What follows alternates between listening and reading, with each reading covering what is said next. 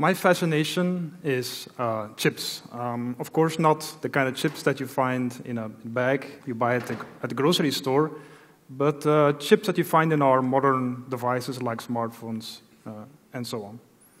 And my fascination actually started as a kid. When with a screwdriver you take apart toys, or worse, your parents' electronics.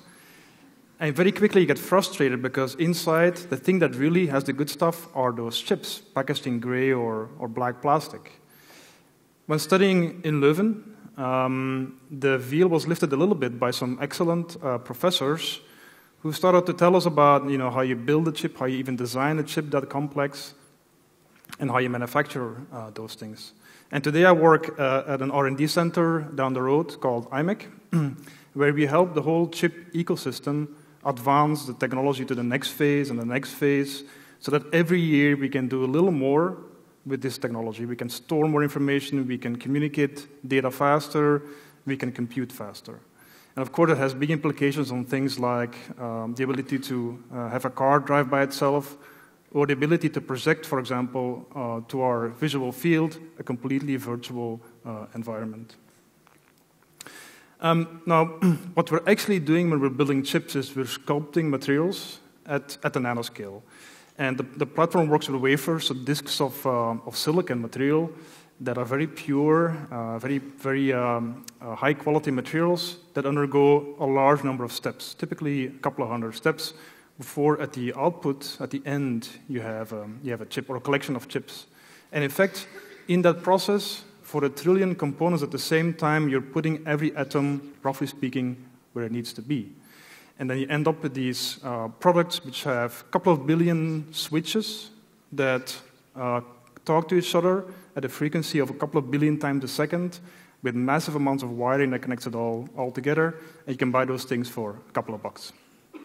So of course, this technology has really impacted our lives, I think in a very profound way. We don't always realize it, but the technology is with us all the time. We communicate a lot all the time, we compute, in fact, all the time, and we store a lot of data. So I could actually fill a talk or a number of talks by the exciting things that are yet to come by making the technology even better, more computation, more storage, and so on.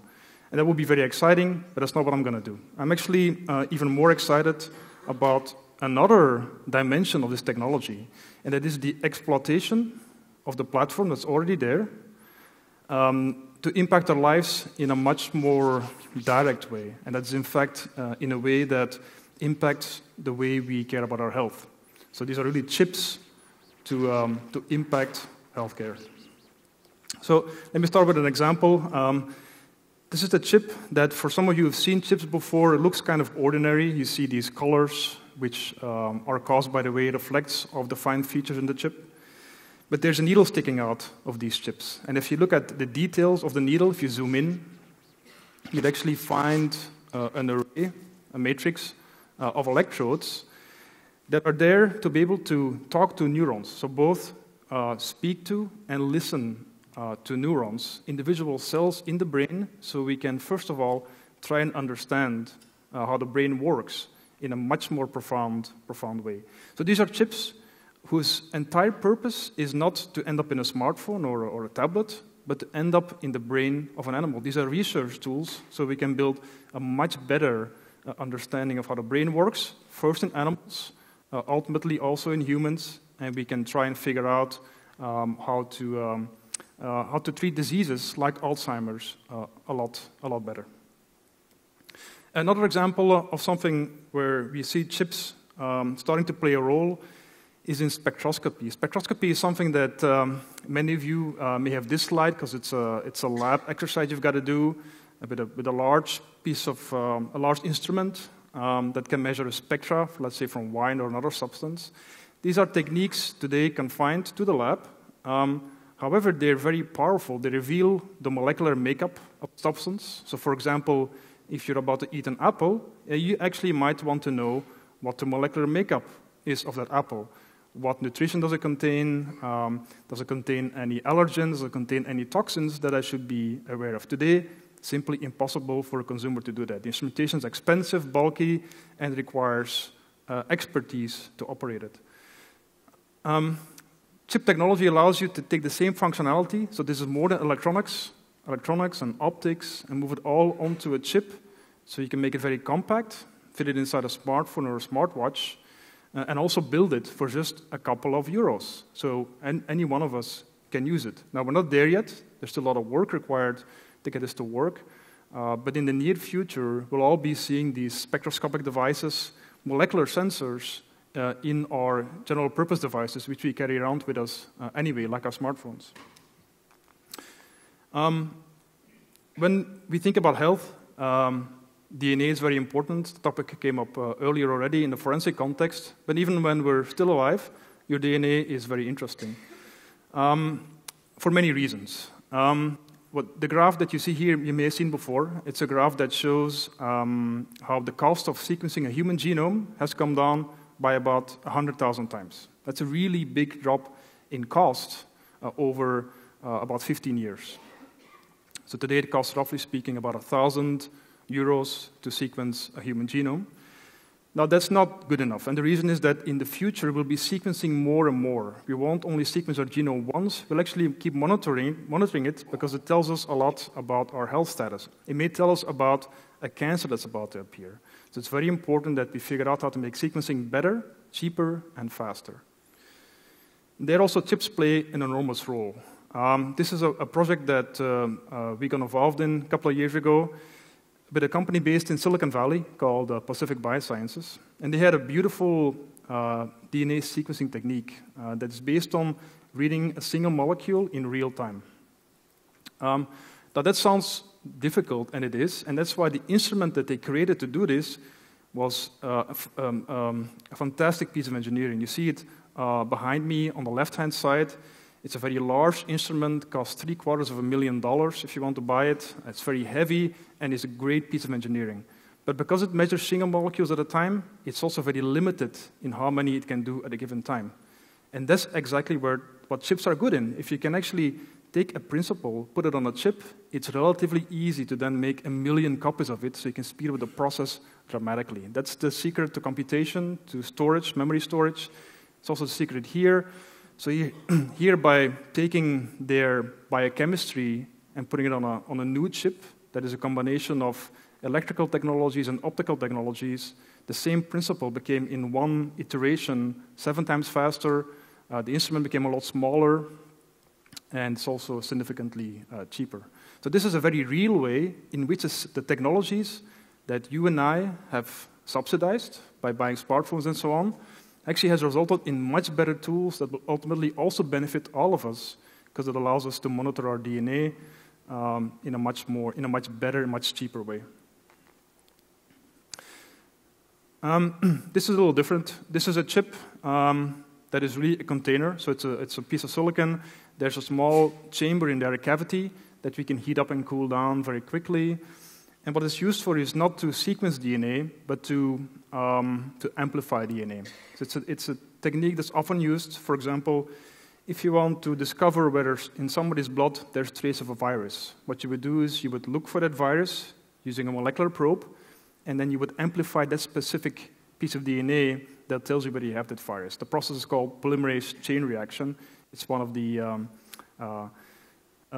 most commonly used tests in the clinical lab. Now, it takes about an hour. So if you were hoping to do this while you're facing a doctor, for example, there's just no way you're going to do this. The operation itself takes about an hour. It's done on a very big instrument, so you've got to take a blood sample, take it to the lab, do the experiment, come back. It takes a lot of time. Now, the same reaction you can actually perform in a silicon chip, now not electrical, but a fluidic chip, over the course of only 3 minutes. And that's interesting because now this whole measurement can take place in the context of your interaction with a physician. And you can actually talk to the physician, get the diagnosis, and start on treatment right away. This is something similar. This is a technique where instead of using a microscope to look at cells, the image you see on the right-hand side are red blood cells. You might recognize their donut shape, for those of you familiar.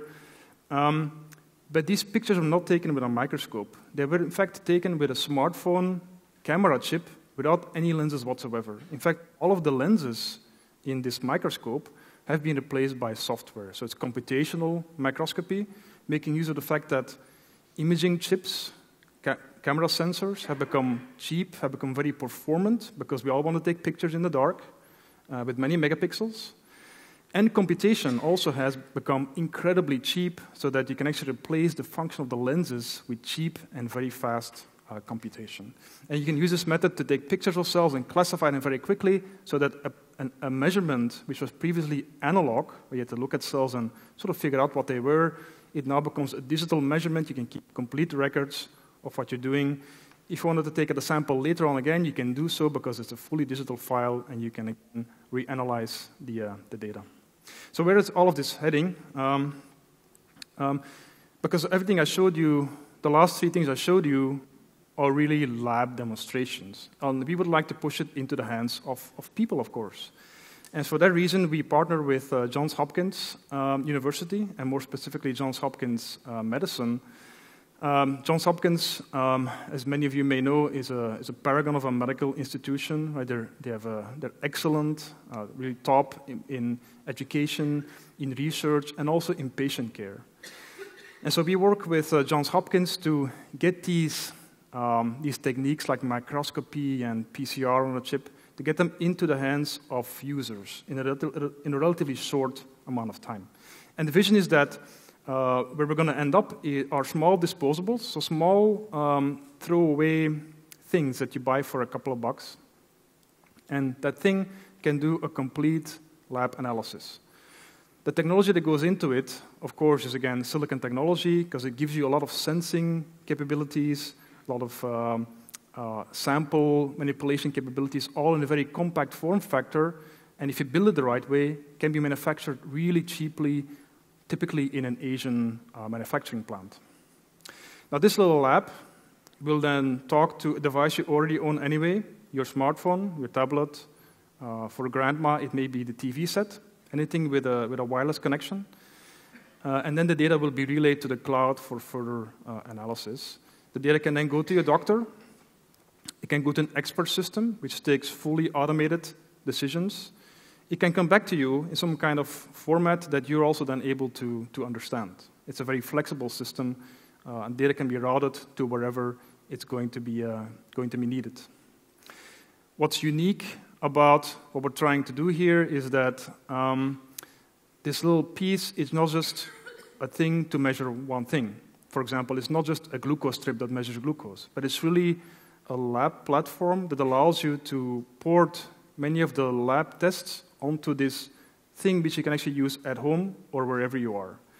And we think that's really important, because today, if you want to get healthier or stay healthy, it's fundamentally important that you can measure. You need to measure a number of biomarkers, a number of analytes. Today, that's a huge pain. You have to go to a doctor's office or to a lab, get blood drawn, the blood gets sent to the lab, gets analyzed, it comes back. There's a huge delay of at least a day, maybe more.